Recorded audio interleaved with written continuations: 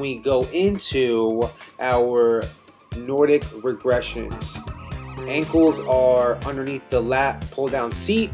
All I'm doing is I'm absorbing it, letting the hamstring lengthen, and then I push off, allowing my ligaments and tendons behind my knee to really activate to pull me up with my glutes.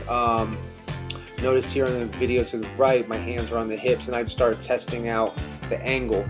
You can choose to dip all the way down with your nose, like in the main picture here, and then go into the hands, or if you want, you can do a pulsator. It's up to you. Either way, this is one of my favorite exercises that ATG has brought into my life, and it's going to only strengthen you.